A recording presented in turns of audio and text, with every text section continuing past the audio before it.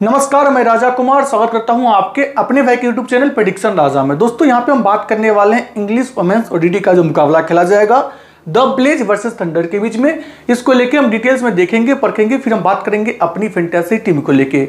एक बात आप ये जान लेना, जो ये टूर्नामेंट है ना, वहां पे मेरा विनिंग परसेंटेज तकरीबन 80 to 90% के आसपास होता है, जिसका इंपैक्ट मैंने आपको लास्ट मैच का जो टीम दिया था, जहां पे कैटी लेविक हमारी वीसी थी, हॉली आर्बिट्रिज थी, फॉवी टर्नर थी, उसके अलावा एक गिलेन थी, कैप्टन एरिन वंस थी, वो आपको देखने को मिल गया होगा। जबकि मैं तो लास्ट मैच में ज़्यादा कुछ रिसर्च किया भी नहीं था। इस मैच का मैंने बहुत डीपली रिसर्च किया हुआ है, तो मैं श्योर हूँ इस मैच को हम जो है क्लीन स्वीप करेंगे। लेकिन मेरा टारगेट है यहाँ से आप लोगों को मिनी जीएल में अच्छा रैंक दिलवाना है।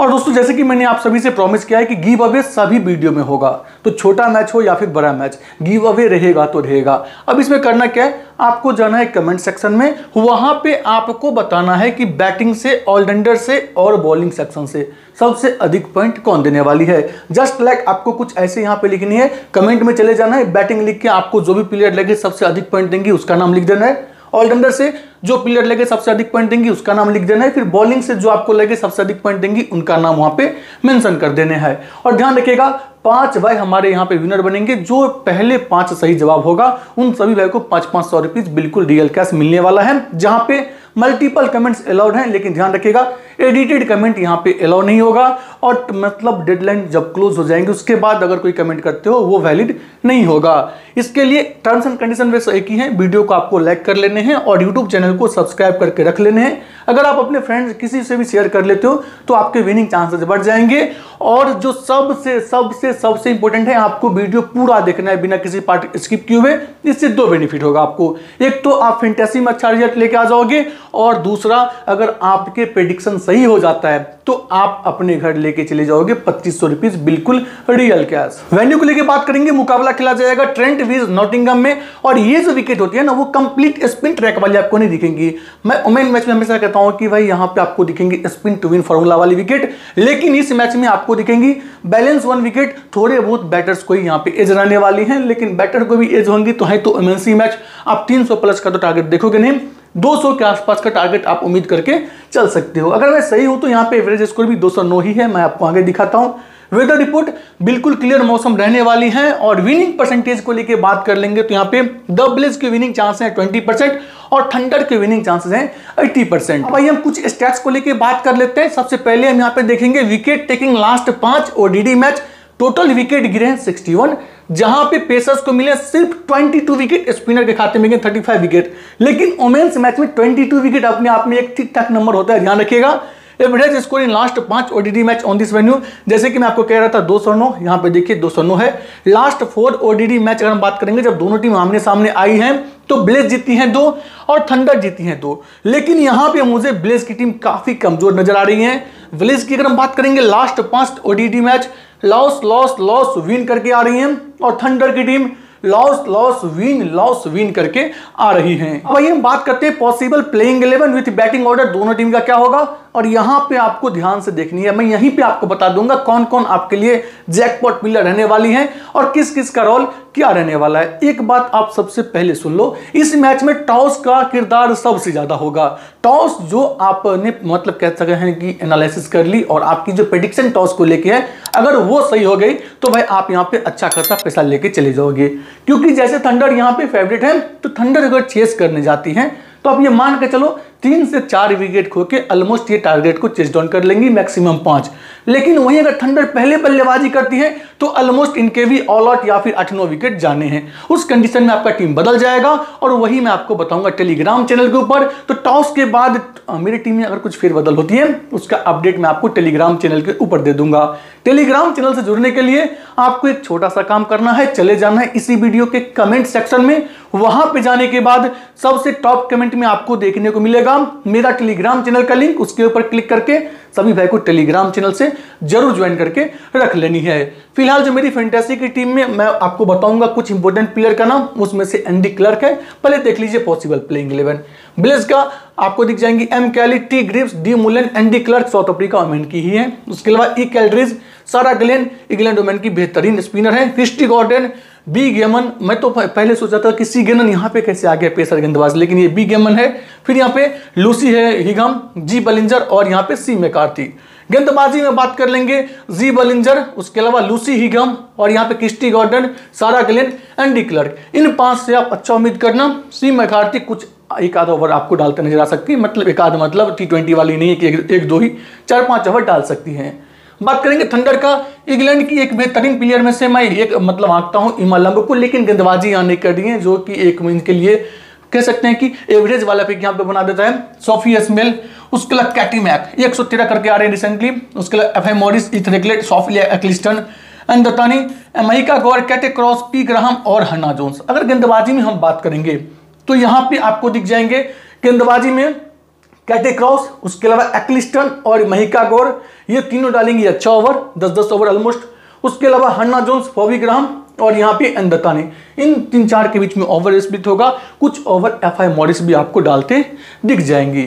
मैंने हमेशा से कहा है कि अगर आपको फैंटेसी में अच्छा करना है तो दोनों टीम से स्टार्टर और डेथ बॉलिंग कौन डालेगा उसके ऊपर आपको पकड़ बनानी बेहद ही जरूरी है। तो अगर हम बात कर लेंगे ब्लेज के साइड से, जी बलिंजर, एंडी क्लर्क आपको दिखेंगे स्टार्टिंग ओवर डालते हुए, और थंडर के साइड से महिका गौर और कैटे क्रॉस। अगर हम बात करेंगे डेथ ओवर्स को लेके तो ब्लेज के साइड से आपको दिखेंगे एंडी क्लर्क और जी बलिंजर, और थंडर के साइड से आपको दिख जाएंगे सोफी एक्लिस्टन और कैटे cross. 3 marquee batsman, 3 marquee bowler, जिसको आप लोग स्मॉल लीग, मिनी जीएल में कंसीडर करके चल सकते हो। तो 3 मार्की बैट्समैन है कैटी मैक, इमा लंब, और सामने वाली टीम जो है ना द ब्लेज, उनकी बैटिंग काफी कमजोर है, इसलिए मैंने यहाँ पे एंडी क्लर्क को मेंशन किया हुआ है।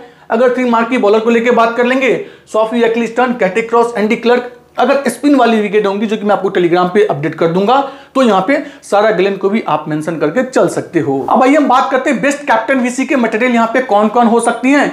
तो पहले मैंने नाम यहाँ पे मेंशन किया सोफी एक्लिस्टन का। रीजन, सामने वाली टीम की बल्लेबाजी यूनिट इतना कमजोर है कि ये 4 या फिर 5 फर लेके यहाँ पे जा सकती हैं। पहले बल्लेबाजी में कुछ आप इनसे बल्लेबाजी में भी उम्मीद कर सकते हो। फिर एंडी क्लर्क, अगर ये टीम पहले गेंदबाजी करती है तो 1-2 विकेट मिनिमम लेके जाएंगी, प्लस 25 से 30 बैटिंग से कंट्रीब्यूशन दे देंगी। फिर सारा ग्लेन, पहले अगर ये गेंदबाजी करें तो ये भी 2-3 विकेट लेके जा सकती हैं, प्लस इनसे भी आप 10-15 बैटिंग में उम्मीद कर सकते हो। कैटे क्रॉस, जब इनकी टीम पहले गेंदबाजी करेंगी तो ये बंचेज में विकेट लेके जा सकती हैं। और क्रिस्टी गॉर्डन की टीम अगर पहले बल्लेबाजी करती हैं तो इनसे आप थोड़ा बहुत बल्लेबाजी में उम्मीद कर सकते हो, बल्लेबाजी में ठीक ठाक, मतलब 25 से लेके 35 के बीच में, और गेंदबाजी में भी विकेट लेके एक आध जा सकती हैं। विकेट टेकर गेंदबाज है, लेकिन सामने वाली टीम की बल्लेबाजी थोड़ा सा मजबूत है, क्योंकि उनके पास इमा लंब है, एसएसमेल अच्छी नौक खेल के आ रही है, कैटी मैक है, एफ मॉरिस भी 89 की नौक खेल के आ रही है रिसेंटली, तो उनकी बल्लेबाजी unit as compare to Blaze मजबूत है। अब आइए हम बात करते हैं दोनों टीम लास्ट मुकाबला में कैसे प्रदर्शन करके आ रही है। तो यहाँ पे आपको देखने को मिल जाएगा द ब्लेज लास्ट मुकाबला 7 विकेट से हार कर रही है, वो भी सनराइजर्स काफी कमजोर टीम से।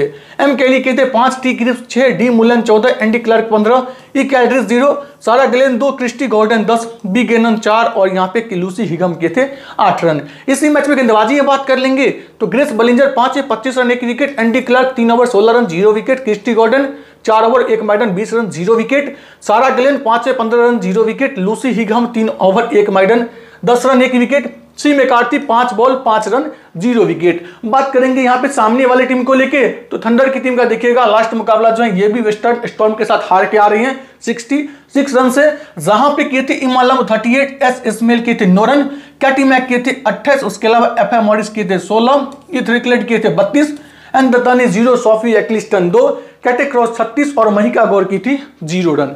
गेंदबाजी में महिका गौर 10 over 49 run 1 wicket, कैटे cross 9 over 51 run 0 wicket, P Graham 8 over 56 run 2 wicket, Sophie एक्लिस्टन 10 over 16 run 3 maiden 3 wicket, F Morris 7 में 34 रन 0 विकेट, हन्ना Jones 6 over 1 maiden 36 run 0 wicket. अब आइए यहाँ पे हम देख लेते हैं गेंदबाजी यूनिट की कौन कितने ओवर के स्पेल यहाँ पे डाल सकती हैं। तो मुझे लगता है अगर सेम स्क्वाड के साथ दोनों टीम जाती हैं तो यहाँ से महिका गौर, कैटे क्रॉस, उसके अलावा एक्लिस्टन, ये तीनों तो मुझे लगता है 30 ओवर डालेंगी। उसके अलावा हन्ना जोन्स, एफ मॉरिस और यहाँ पे पी ग्राहम मिलके 20 ओवर आपको डालते दिखेंगी। सामने वाली टीम में अगर बात कर लेंगे जी वलिंजर, एंडी क्लर्क, क्रिस्टी गॉर्डन, सारा गिलेन और लूसी हिगम। इन्हीं पांचों को 10-10 ओवर का स्पेल डालना चाहिए, लेकिन लूसी हिगम का और जी वलिंजर का कभी कभी 1-2 ओवर का स्पेल कटेगा, वो जाएगा सी मैकार्थी के खाते में। कभी कभी ऐसा भी होता है जैसे कि मान लो मैकार्थी को 2 ओवर मिला, वहां पे 2 विकेट लेके चले गए, तो इनका ओवर एक्सटेंड होकर 7-8 भी हो सकता है। अगर पॉइंट्स टेबल को लेकर बात करेंगे तो जो गत तोरा वो गत मोरा वाली बात है।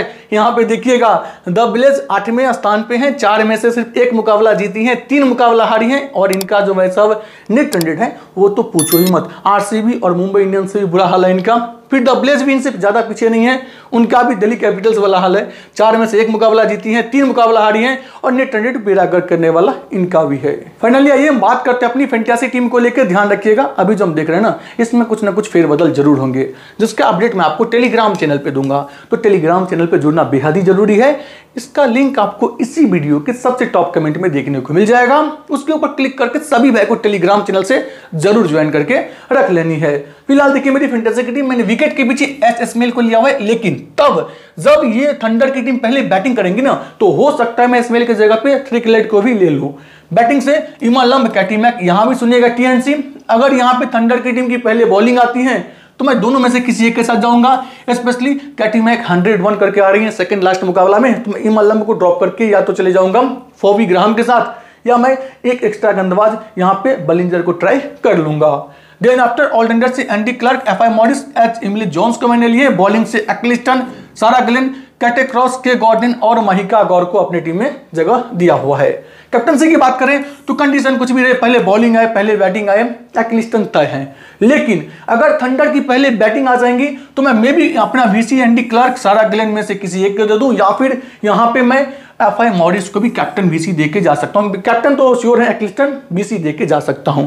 इस मैच में आप लोग मिनी जीएल जरूर ट्राई कीजिएगा, बस उसमें सिंपल सा काम करना है, कैप्टन सेम रख देना एक्लिस्टन वीसी, बाकी जितने भी गेंदबाज हैं बल्लेबाज ड्रॉप कर दो, बल्लेबाज मैक्सिमम करेंगे 40, 45, 50, ठीक है। लेकिन गेंदबाजी में ऐसे एस गिलेन है, कैटेक्रॉस है, एफआई मॉरिस, एंडी क्लर्क, ये लोग 20-25 बैटिंग से भी कर देंगे, और गेंदबाजी में भी गुच्छे विकेट लेके जा सकते हैं। तो आप सारे गेंदबाज को वीसी देके जाइएगा, एक्लिस्टन को कैप्टन रख के।